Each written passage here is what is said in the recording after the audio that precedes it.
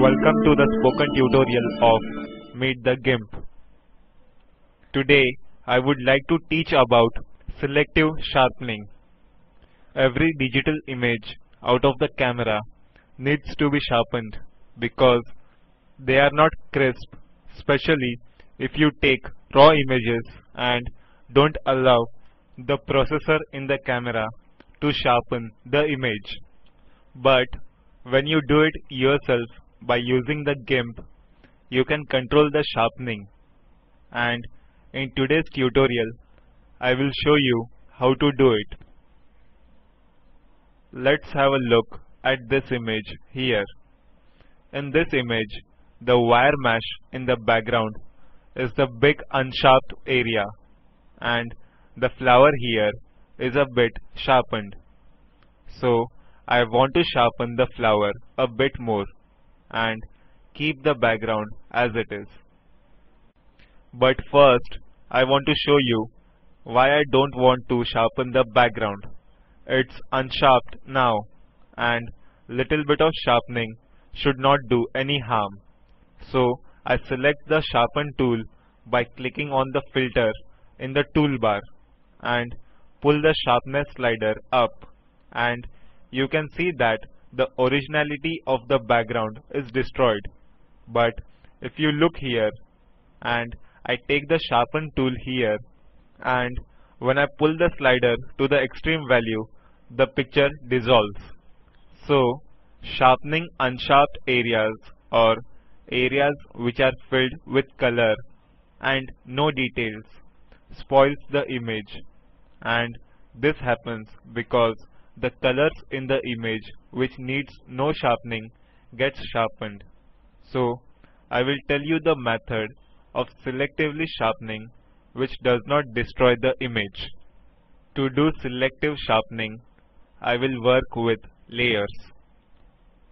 This time I simply make a copy of the background layer and call it sharpen. Now I add a layer mask to the sharpen layer, and I select the grayscale copy of the layer as the layer mask and click on add option, and you see no changes has happened because the layer mode is normal. But when I deselect the original background layer, you can see that only the bright parts in the image are visible. And if you remember, white in the layer mask reveals the bright parts and black hides, and you can see here most of the layer mask is dark, so they are hidden and only the bright part here is visible. Now when I use the sharpening algorithm on the layer mask, only the flower will be sharpened, and I also want to sharpen the leaf part. And in the sharpen image, I don't want to have the white areas in the flower, and I want only the fine details. To do that, I use the second filter, and this is edge detect.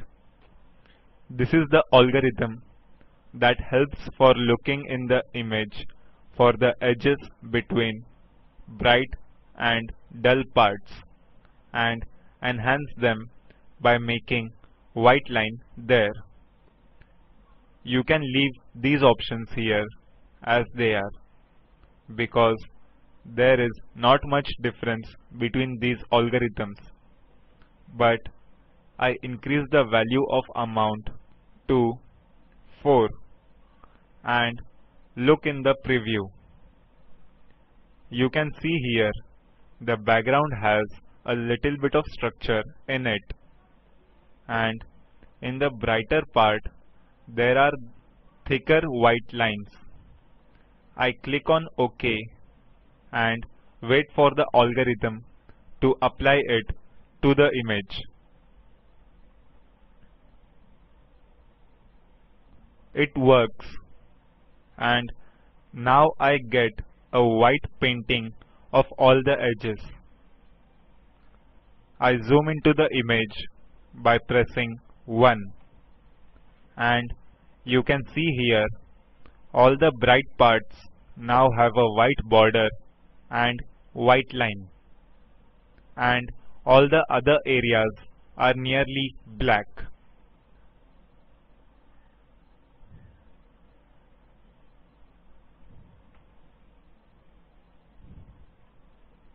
When I switch off the layer mask and the background layer, you can see only the edge of the flower, that is, the brighter part is visible. Now I can sharpen the edge of the flower without affecting the colors in the background and the color of the flower. But this would give a strange effect like a sharp line in a muddy background.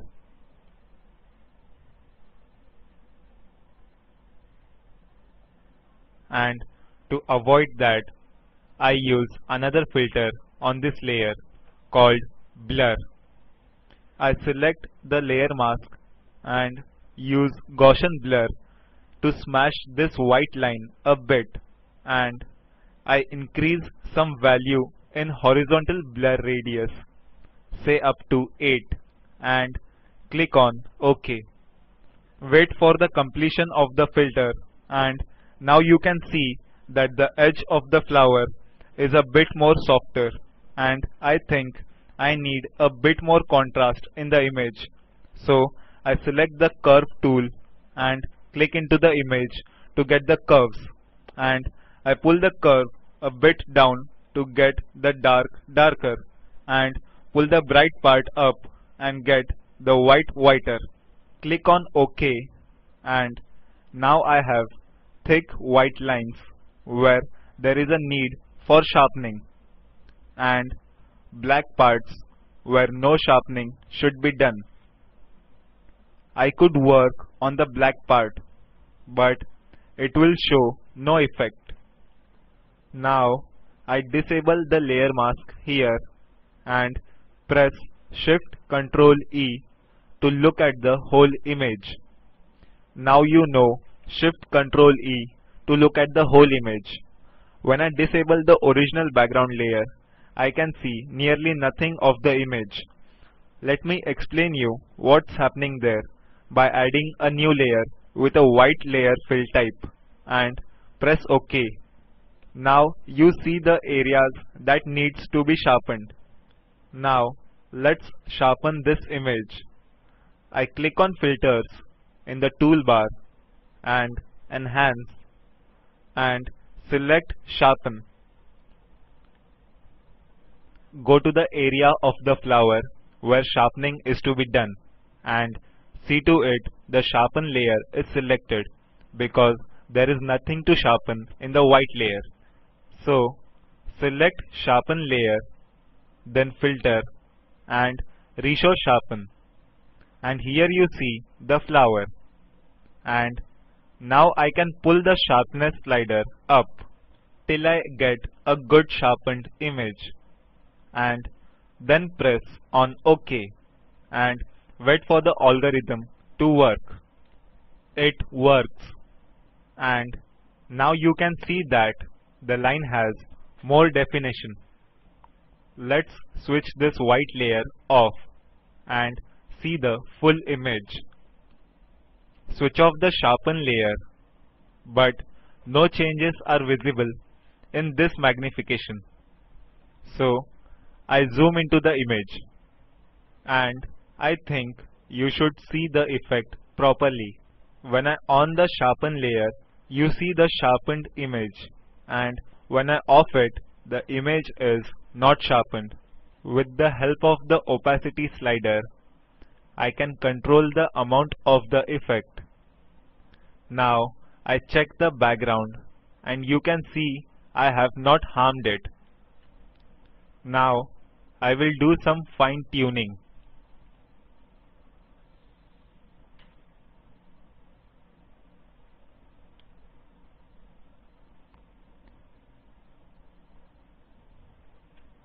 And I look into the image for over sharpened areas and the stuff which is not good enough sharpened.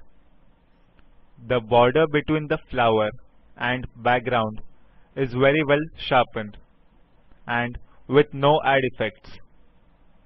But when I go into the flower, this part looks a bit artificial and this part here is definitely over sharpened. And this flower bud here is not sharp enough because the edge detect algorithm found no edges. But as you can see, there are some edges and I should have given this part a bit more boost with the help of the levels tool or with the curves tool. Sharpening should always be the last step in your workflow. Okay, I will come back to that later. Now I have to reduce the sharpness of this part. It's easy. Just make sure that you have selected the sharpen layer. Choose the brush tool. Choose a brush with soft edges and make the brush large enough for this job by pulling the scale slider. And now select the black color because you remember black hides and white reveals. And pull the opacity slider of your brush to say 20%. When I move the brush here and start painting, you can see that the sharpening is reduced. I can show you exactly what happens here with the help of layer mask. I on the layer mask and when I paint over the white part, it turns darker.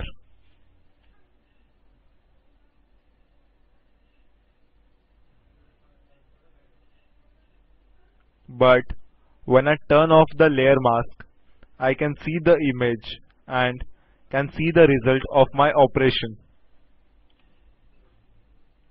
I will look into the details later.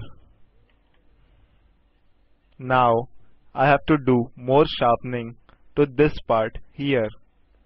I just switch the colors with X key and start painting. And as you can see, this part gets sharper and darker. And I think this is quite good. And to check my work, I switch on the layer mask and you can see the white part is what I have painted and I have done it a bit over. So I go back to the layer and change the color by pressing X key and redo the work I have done. We are working with the layers here, so there is no danger of losing any data. The only thing that I can destroy now is the edge data that has been constructed by the filter, but that can easily be redone. Here I have zoomed into the edge of the flower where the sharpening has to be done, and as you can see, the edge is sharpened here. The sharpening helps in getting a bright and dark line between the dark and the bright part of the border between these two colors. The edge of dark part is darkened and bright part is brightened. And by using the mask, you can keep the effect only to the area you want to have it.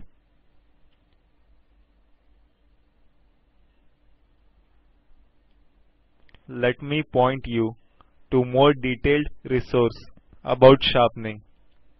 Go to tipsfromthetopfloor.com, the site of Chris Marquard's broadcast, and there on the left side you will find somewhere a Photoshop corner.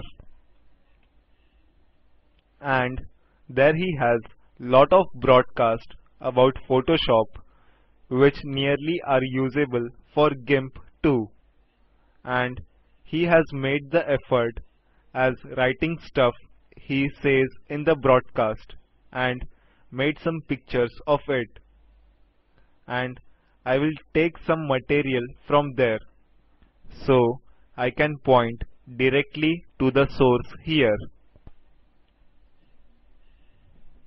And here you can see about the sharpening effect about which I discussed in this tutorial. He also covers the unsharp mask and the process to avoid the halos in detail, and shows lot of different techniques to sharpen the image.